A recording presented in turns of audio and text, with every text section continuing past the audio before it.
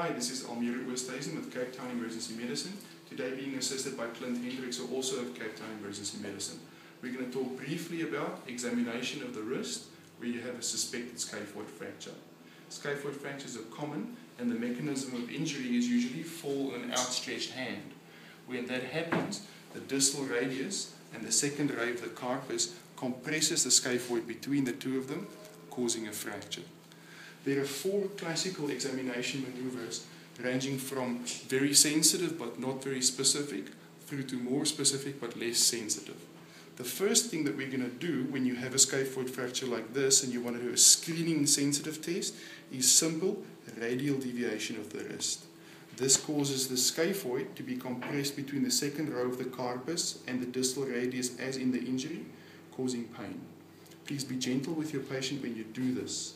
It's not very sensitive though, because any injury in the distal radius, any other carpal bones in the radial compartment of the wrist or the base of the thumb or index finger metacarpals will cause pain, so we need something that's a little bit more specific. The second test that we will do is telescoping of the thumb. Grip the thumb like so, make it nice and stable. We are going to take the wrist and stabilize it here again and then simply telescope the thumb into the wrist. Again, we are using the distal radius and the thumb to compress the scaphoid. It's slightly more specific, but again not specific enough yet for a final diagnosis. The third and classic test that we will do is snuff box tenderness. If you look at my snuff box here, you'll see it's formed by the ligaments of the thumb and the distal radius of the scaphoid lying in there.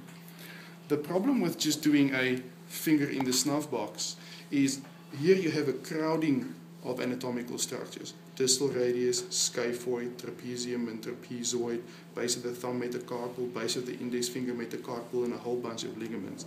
And just pushing your finger on all of those structures is not giving you a lot of information about the scaphoid itself.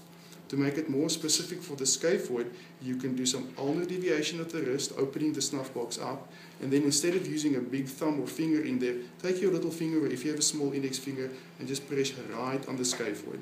This will give you much better specificity when you do this test. Finally, the most specific test for this is if you take the wrist and you look at the volar aspect of the wrist. Once the wrist is in slight extension, the tubercle there, or the little bump there, that is the scaphoid tubercle. So you would take the patient's wrist, extend it slightly, and palpate on the scaphoid tubercle. You can use a little finger if you want to. This is very specific, but for distal scaphoid injuries, may not be that sensitive. And that's about it. Scaphoid injuries and the examination of the wrist, suspected scaphoid injury.